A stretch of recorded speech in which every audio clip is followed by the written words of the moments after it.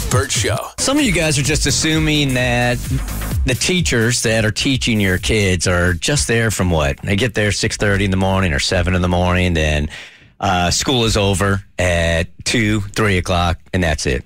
That's the end of their day right there. You're so wrong. I feel like there's certain jobs everybody should have to do for one day. Everybody should have to be a server for a day. Everybody should have to be a nurse for a day. Everybody should have to be a police officer for a day. Everybody should have to be a teacher for a day. Toll booth operator. Okay, if you think that's important. Walmart greeter. If you think that's important. Jiffy Lube. If you think that's important. Yeah. Yep.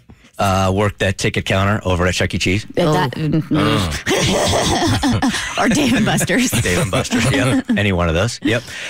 So a teacher last week, late in the week, really wanted to stress for those that don't know what teachers are doing, not only inside the class, but you might not be aware of what they're doing outside of the classroom. So on a Monday morning, hopefully this makes some of you teachers feel good, and some of us and some of you guys really understand what she's saying here. Today, I taught for 6 periods, and I subbed on my planning. I helped a young man find safe housing. I found a winter coat for a girl who didn't have one. I located a student's missing backpack and arranged for a replacement Chromebook for that student. I gave a student a little bit of cash for a haircut and made sure another student had enough food to last them through the weekend. Spent 4 hours lesson planning, fun, inviting, exciting lesson plans that could, at the drop of a hat, need to go virtual without any warning. I don't want a single accolade. No teacher I know wants a pat on the back or gratitude. What they do need is grace. I want you to know in your child's school, 30 to 50 teachers and support staff did that today, and we'll do it again tomorrow. It's what we signed up for. It's what we love. It's what makes us fulfilled. It's also why we're tired. Just keep that in mind. Just asking for some grace, people. That's it. Just keep that in mind before you shoot that letter out to the teacher because your kid came home with some kind of one-sided story that makes the teacher look crappy. Just remember that today. But they get the entire summer off. Right. They're off work at 2 p.m. Right. No. All right, it is that time of year again, Kristen. My neighbor's daughter came a knocking at my door.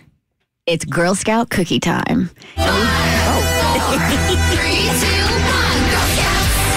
Ignite a dream. Ignite your heart. Ignite the world on fire. It's love. Starts with a spark. A flame in your heart. Until the world's burning bright. We'll ignite. G-N-I-T-E. Girl Scouts. I asked her to sing this song. She had no idea what it was. Of course I didn't, because I'm not like that. Do the song. Do the song. I'm not buying any cookies unless you sing me the song. You know there's a new cookie this year. There is. It looks amazing. You guys hear about this? No. I just looked it up. New again. cookie dropped? Mm-hmm. New cookie drop. New cookie. With a new cookie New drop. cookie alert. Adventurefuls, an indulgent brownie-inspired cookie with caramel-flavored cream and a hint of sea salt. A damn. And a dash of damn. Wait, do other cookies get sent to the graveyard when a new one arrives? I think there have been some retired over the years, but from what I could see, all the OGs were there. Because I got the Samoas, I got the Thin Mints, I even got a gluten-free one because I'm going to ship it to my friend who moved away who's gluten-free, and I got some of those as well. Okay, so you were thinking it was the circle of life, like one is born, one dies. Okay. At least cookie initiation or something. You don't just get to become a Girl Scout cookie. Got to work for it. Yeah. Wouldn't it be fun to work in the Girl Scout cookie kitchen and like try? Because they go through all kinds of different trials to come up with these recipes and new cookies, and so you just get there and get to try recipes all day, every day, eating cookies, trying to find the right one to add to the mix. It's not a bad way to make a living. I didn't think so either. All right, so we have a tradition here on the Burt Show when it's Girl Scout cookie season, and we implore Girl Scouts to call in and pitch us, and we buy cookies for them. We're not doing it today. This is appointment setting. Tomorrow at this time. So you got 24 hours to get your pitches ready. And this is not for the adults. This is for the kids. Yes. The kids make their own pitch. Exactly. The girls make their own pitches. So you call, and how much money are we spending this year? How much are we willing to buy? in Girl Scout cookies? We are willing to spend $250 on Girl Scout. That's a lot of money. That's a lot of boxes. It'll put you right to the top of your, right? Yeah, it will. All right, so $250 worth of cookies tomorrow. But we want to give you some inspiration as to what your pitches should sound like. So this was 2 years ago because, as you remember, last year there was kind of a fiasco. There was. We tried to do this last year, but we did it before the cookies actually went on sale. So no Girl Scouts called in because nobody was selling cookies.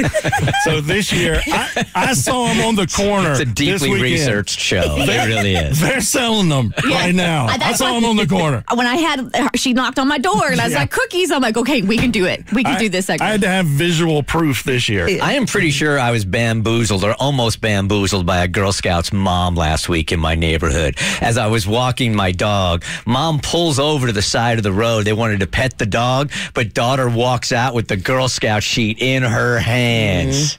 I saw it. Slick. I saw it. So this is from 2 years ago, 2020, and Davi had the honor of telling the winner they won, but she also had the displeasure of telling the little girls that she wasn't buying their cookies.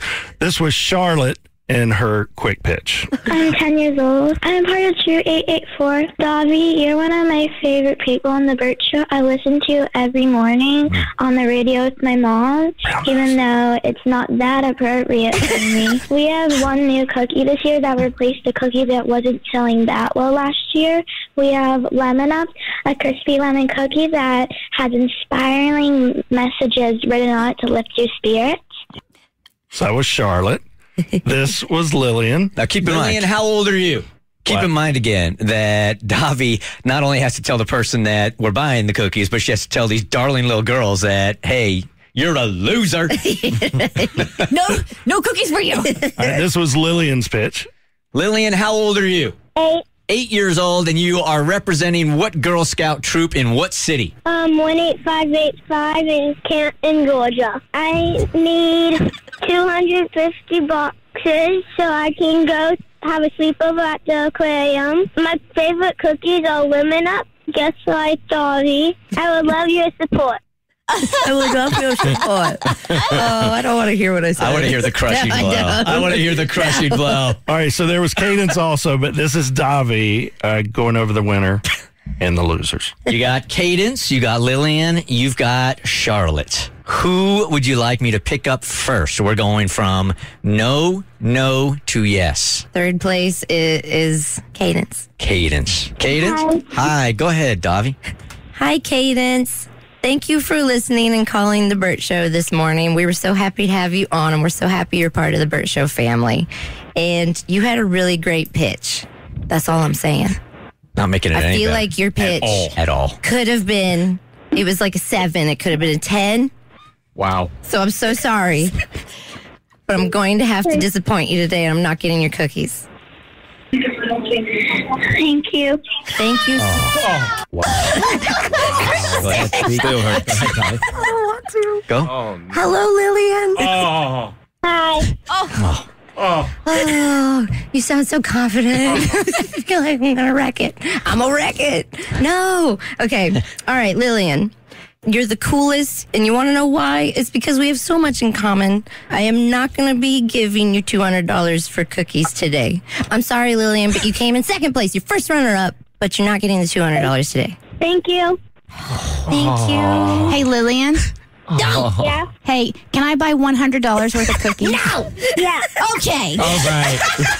All right. God, 2 people on this show have a heart. And then there's Charlotte. Go ahead, Davi. Oh, Charlotte. Okay, first off, she was very polite. Out of the gate, she knew her stuff. She is efficient. When we didn't know her name because Blake turned on us, she very politely corrected you. Yes, she sure right? did. Yep. Very politely. You get an A++++++